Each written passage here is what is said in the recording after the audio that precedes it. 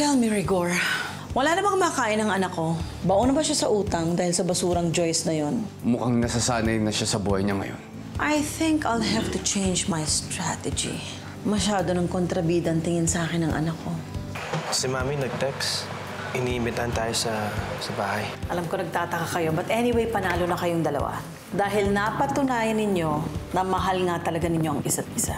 Joyce, welcome to the family, my dear. Kung sila kaya mong paniwalain, ako hindi. You know what? I really don't care anymore what you think. Pero sa planong to, at least mababawi ko yung anak ko. Mababantayan ko pa yung kalabang ko. Wag na wag kang magpapakitang muli kay Joyce. Meron daw siyang naalala tuwing nakikita ka niya. Mabuti pa kaya umalis ka na muna while we're planning for the wedding. Mag-practice ka ng shooting mo. Target shooting. Para siguradong hindi ka na pumalpak this time. Alam ko ang mga pagsubok na pinagdaanan mo para maging plastic surgeon. At natutuwa ako kasi nakikita na ng ibang tao na hindi mo yan ginagawa para sa sarili mo, kundi para sa mga taong tinutulungan mo. Magsisimba tayo, anak. Kailangan natin magpasalamat. Tatanggapin ba sa simbahan yan? Baka hindi. Baka masunog. Kasi dala niya pa yung kanyang napakalaking kasalanan eh. Anong sabi mo? Nay. Ha? Nay! Ano masabi? Wag! Aray!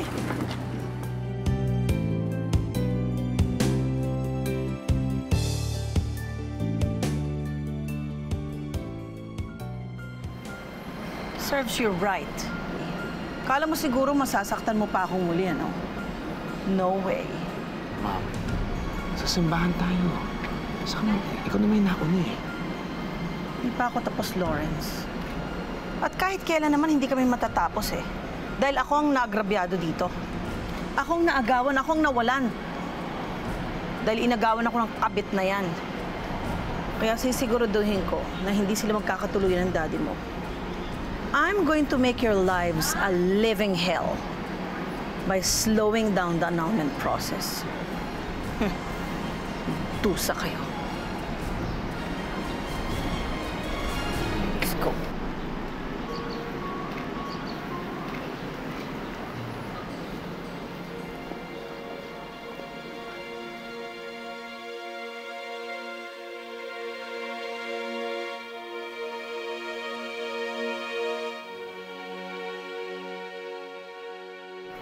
Di niya dapat ginawa yun. Huminahon ka nga. Baka kung ano pang mangyari sa'yo eh. Kasalanan ko naman. Hindi na dapat ako pumatol. Nay, hindi. Mali si Joyce. Hindi ka niya dapat sinaktan. Alam mo, pakiramdam ko nagpapalakas na yung kay Alejandre. Anak, pabayaan mo na nga sila. Kristine, tama naman yata si Nay Lourdes. Noel, kaya hindi ako tinitigilan ng Joyce na yan. Dahil pakiramdam niya, inagaw kita sa kanya. Yun lang naman ang dahilan eh. Kristine, napag-usapan na natin to, di ba?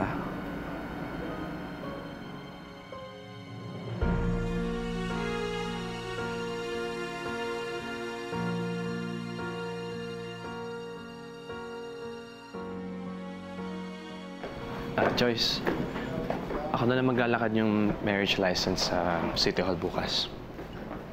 Hindi mo pa ba yun napapagawa sa wedding coordinator? Hindi. I want to be the one to fix this personally. Importante sa akin yun. At di ba, nagsimula yung relationship natin sa kontrata.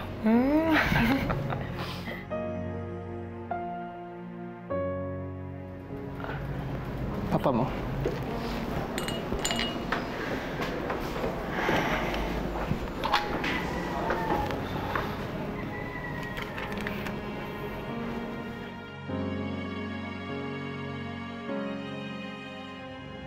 Pasensya ka na ha, kasi hindi ko na ipatayo yung bahay na gusto mo ng mama niya. Masaya-masaya lang ako na nakita kayo lahat dito magkakasama. Buong pamilya ko at lahat ng taong mahal ko sa buhay. Mahal na mahal ko po kayo. Hindi ko man lagi sinasabi sa iyo ito, pero mahal na mahal kita. Mahal na mahal din kita pa. Hi, Papa. Miss na kita. Sana nandito ka ngayon, lalo-lalo na sa pagkakataong to.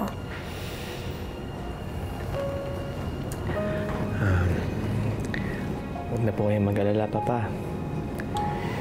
Ako na po bahala kay Joyce. Hindi ko po siya sasaktan.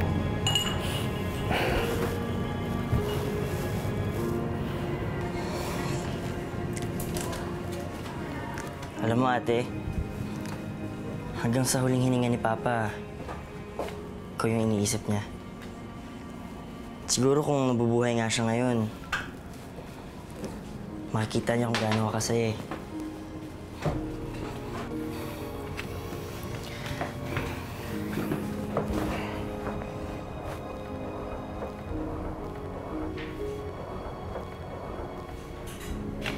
Naisip mo ba yung daddy mo?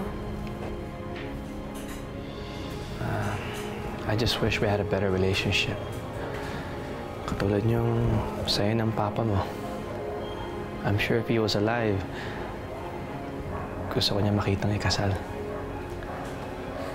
Yung daddy ko, he's here, pero I don't think he's going to our wedding.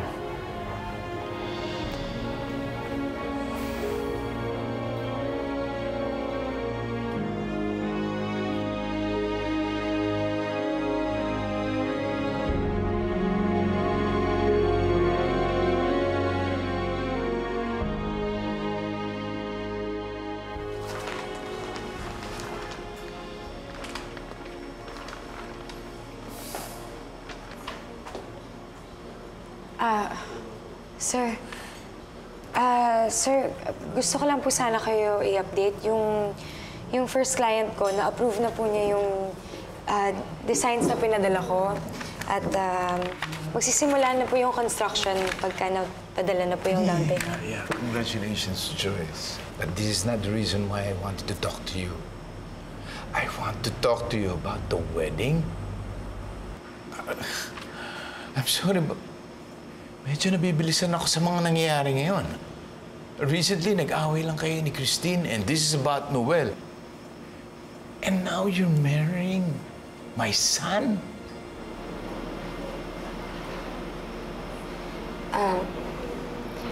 Sir, sa totoo niyan, akala ko naman talaga na rebound lang si Lawrence. Pero habang tumatagal, mas lalo ko siyang nakilala. Nirealize ko napakabait ng tao. Ibang klase siya magbigay halaga sa mga taong mahal niya. Gaya ninyo, sa totoo lang, parehong-pareho nga po kayo eh. Kasi yung mga taong mahal niyo, napakita niyo na importante sila. Pinaparamdam niyo na mahal niyo sila. At ganun din si Lawrence. Kahit hindi nga niya sabihin, alam kong iniidolo niya kayo eh. Kaya, sana po makapunta po kayo sa kasal namin. Alam ko naman na yun ang gusto niya mangyari.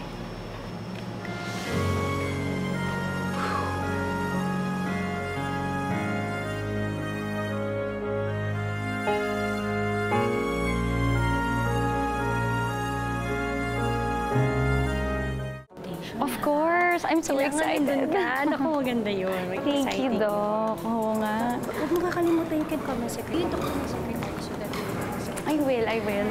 Thank you, Doktora. Doktora, sige po Grabe, this is it! Ang ganda-ganda mo. Congratulations! I'm so excited! Masayang-masaya ako para sa'yo, anak. Nay, baka umiyak ka na naman yan. Oo nga naman, tita. Iiyak ka na naman. Pwede ka na, upo na tayo. Ay, teka lang, ate. Mag-selfie muna tayo. Selfie. Go. Ayan. Halika na. Ang ganda mo, bes! Panalo ka ngayon. Ay, si Tay. Tay, kamusta, Tay? Ayos ka lang ba? Yeah. Tay, kung kailangan niyo pumunta sa kasal ni Lawrence, okay lang po sa akin. But I also have to be here. Tay, Marami pa namang awarding, pero si Lawrence, isang beses lang siya ikakasal. Tay, huwag mo na kaming isipin. Okay lang po talaga kami. And voila! Yes! There you go. See? The power of concealer, my friend. Ayan, no? Medyo kamukha mo na ako. Uy, grabe naman. Kapag ganyan yung mukha ni Joyce, baka naman umatras si Lawrence. Excuse me? Alam mo, feeling ko minsan nalilito si Lawrence sa aming dalawa eh. Oh, but today, it is all about you. Ikaw ang bida, my friend. Kaya dapat maganda ka. Ano ba? Just being true to remember. Palaboy 101. Magkasama tayo hanggang dulo, magkaibigan. Tingin ganda. Patingin nga, Joyce, patingin. Ang ganda-ganda mo talaga. Ang ganda-ganda mo ngayon. Truly di, mother. Diba? Pak. Ano ka ba? Huwag ka nang umiyak. Sayang ang make-up. Wala lang, Ma. Naisip ko lang si Papa. Sana kung buhay pa siya, dalawa na kayo naghahatid sa akin sa altar. Joyce, anak. Hayaan mo na yun. Sigurado ko kahit nasa ng tatay mo, masaya siya ngayon para sa'yo. Sige, isuot mo na ito. All right. With the drama. This is the day we've all been waiting for. And oh, honey, you look awesome. You look awesome. Joyce. Ay, teka. Uy, si Lawrence yun ah. Oo, hindi niya pwedeng makita ang bride. Naku naman, hindi pwede. Joyce. Naimelda. Lawrence, naku, ano ka ba naman? Hindi pwedeng makita ng groom ang bride bagong kasal. Malas daw, baka hindi matuloy. Naimelda, Mom, I don't believe in that stuff. I know, son. Pero mabuti na rin yung sumunod tayo, ha? Mabuti na yun. Baka mamaya kung ano pang mangyari. Sige na, sa simbahan na lang, ha? Sige na. Ha? Sa simbahan na lang? Ano ka ba? Kunting oras na lang, eh. Sige na, para surprise. Lawrence? Dad.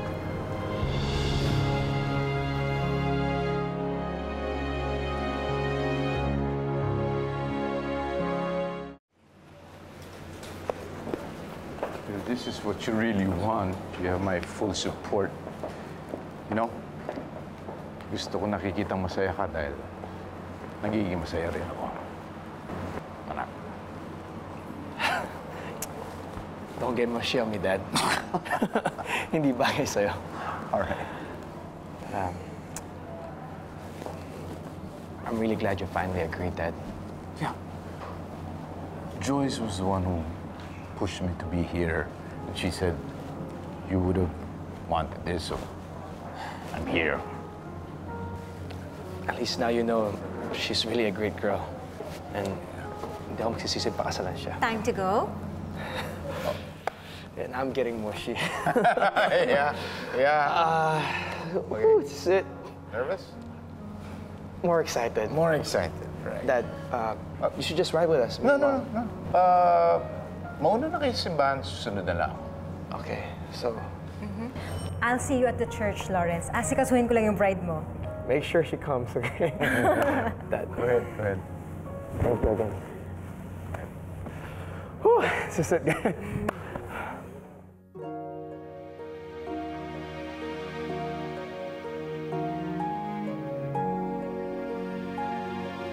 Yung buntot ng gown, hawakan mo. Baka mapungit yung buntot ng gown. Ano ba? Taas nyo! Matibay po yan, tita. Baka mamaya madumihan eh. Sige na. Jason, Shakira, mabuti pa sumabay na kayo dun sa van, ha? May car po ako, excuse me. Kayo po ang sumabay sa akin. Ay, hindi. Siguro si Jason na lang, ha? At sasabay ako sa bride, syempre. Ah, okay po, Miss Wedding Coordinator. Ay, Sir Ron, ay, balae. Oy, magkita tayo sa simbahan. Sige. Sige, anak, ha? Oo, at ang sakit nitong paa ko. Buti pakaupo na. Sir Ronaldo. Maraming salamat. Unang-una. At tinulak mo ko pumunta dito. Hindi dahil sa'yo, hindi kami nakapag-usap na maigi ni Lawrence. Thank you very much. Wala po yun, sir. Sa lahat naman na naitulong niyo sa akin. Lalong-lalo na sa pagkakataon na binigay niyo sa akin para maibangon ko ulit yung sarili ko. Hindi ko nga alam kung paano kayo pasasalamatan eh. Sa totoo lang, aaminin ko, lagi kong tinatanong ang Diyos noon kung bakit hinayaan niya akong mawala ng 2 taon. Nahiwalay sa mga taong mahal ko. Siguro ito na nga yung sagot niya. Timmy. Maraming salamat po, Sir Ronaldo.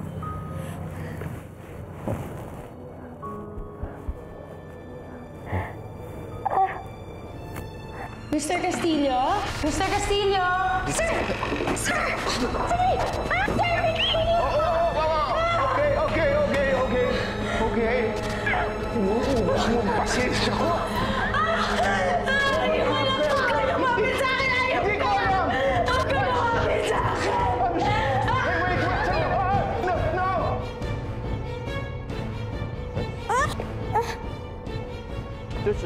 Joyce. Ano nangyari? What's happening, ha? Honey? What's happening? Nandun kayo. Ha? Nandun kayo! Anong ginagawa niyo? Joyce?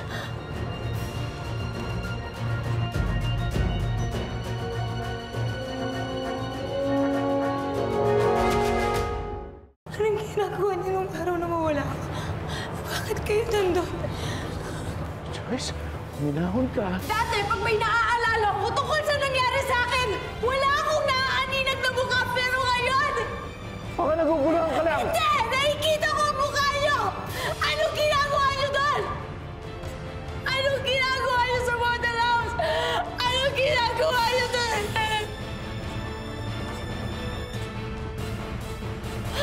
Bakit hindi ka makasagot? Sagutin mo ako ngayon! Joyce. Sagutin mo ako!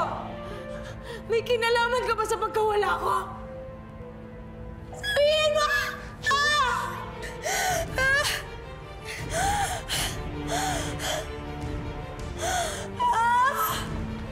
Joyce, bakit? Is everything all right? Joyce,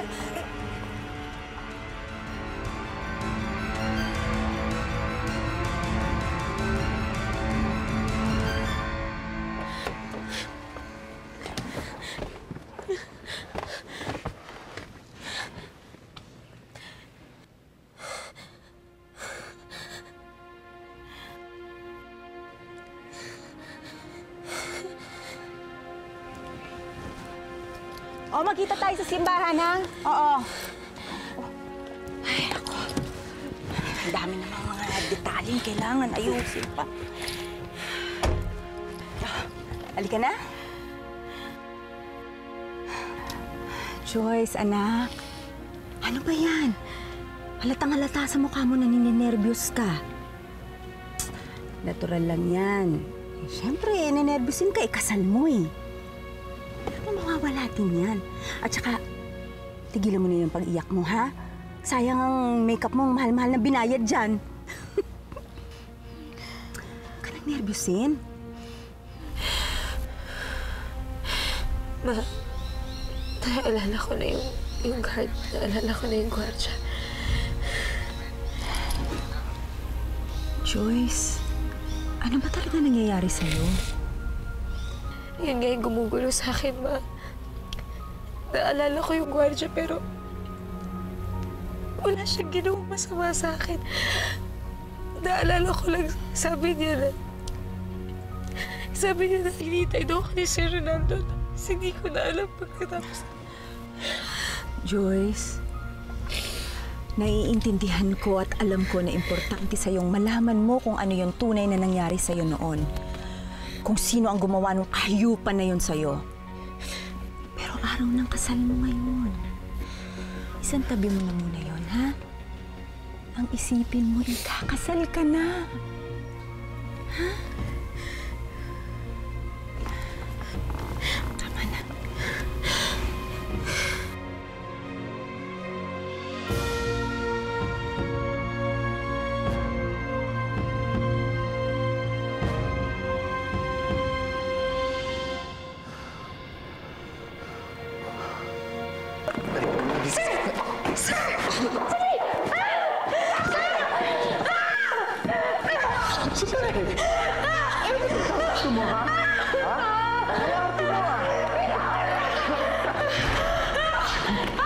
Inuubos mo ang pasensya ko!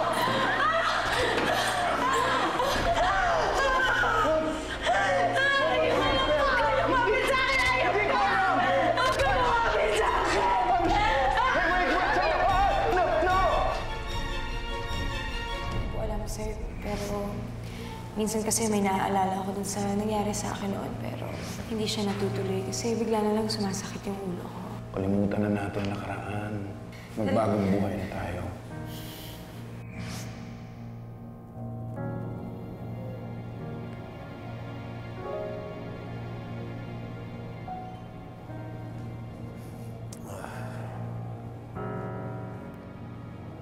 Oh, Ronaldo, akala ko pupunta sa awarding ni Kristine. Hindi mo rin mati si Lawrence, no? Mike, nangyari na. Nangyari na yung kinakatakutan ko. Alam na ni Joyce. Natatandaan niya ang lahat na nangyari sa kanya.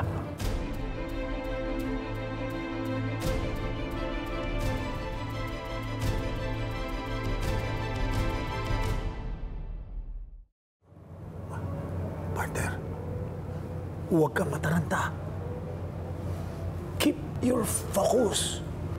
Pag in-expose ka ni Joyce, i-deny mo lahat ng allegations niya.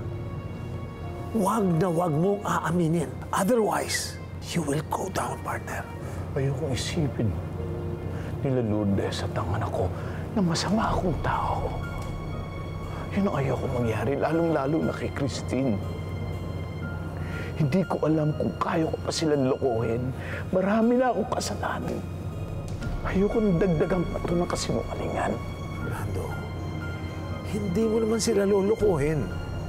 Di ba, ang totoo, napagkamala mo si Joyce, napadala ng kliyente natin. Nakunan siya dahil nang laban siya. At hindi mo sinasadya yun, di ba?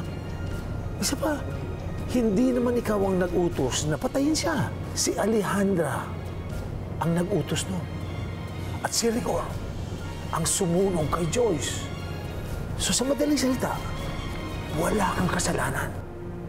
Wala kang kasalanan, partner. Kailangan kong unahan si Joyce bago sumabog ang lahat ng ito.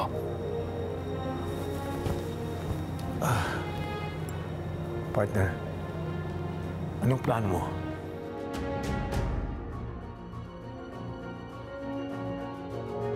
Handa ka na ba? Tandaan mo, babaril ka lang kapag malapit ako kay Joyce. Nang sa ganon sa investigasyon ng lalabas, ako ang target. Casualty lang si Joyce. She will be my hero. Sige na, tumuloy ka na. Iniintay na ako ni Lawrence. Sabay kaming pupunta sa my hero's wedding. Ay, hindi pala. My bride's funeral.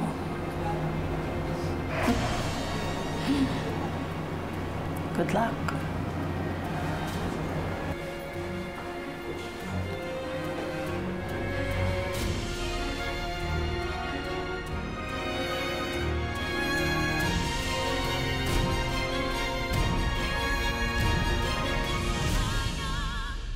makakapigil ng destiny natin, Lawrence.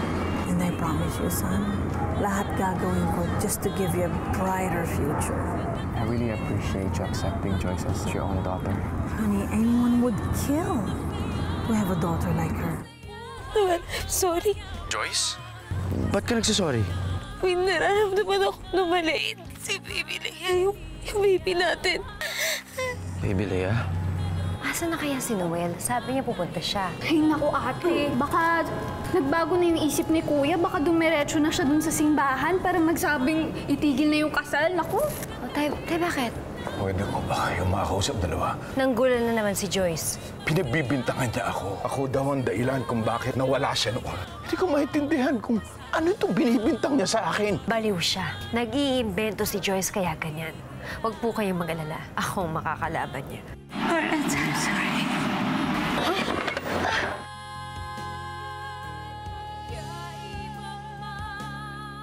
Kilala na kita, Joyce.